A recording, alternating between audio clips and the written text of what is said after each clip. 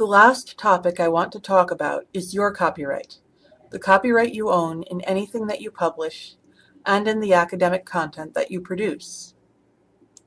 The SUNY Board of Trustees has determined that faculty and professional staff own the academic materials that they create in the course of their employment. It is not a work for hire. It doesn't matter if the academic materials that you create are for traditional face-to-face courses or for online distance learning courses.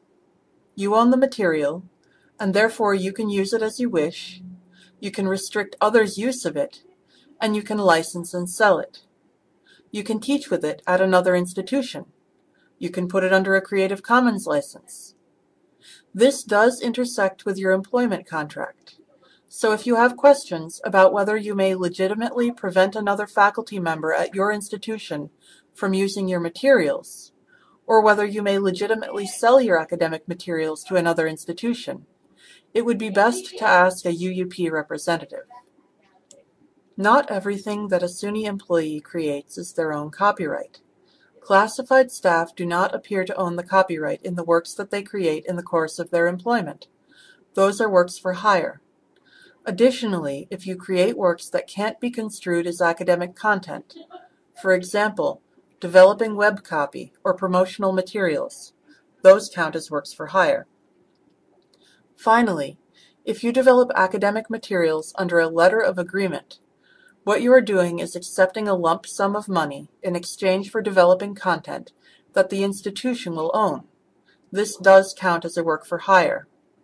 You should check the wording of the letter of agreement, because it may specify whether you are permitted to use it at another institution. And finally, the scholarship and writing that you produce while you are employed by a SUNY institution is your own copyright.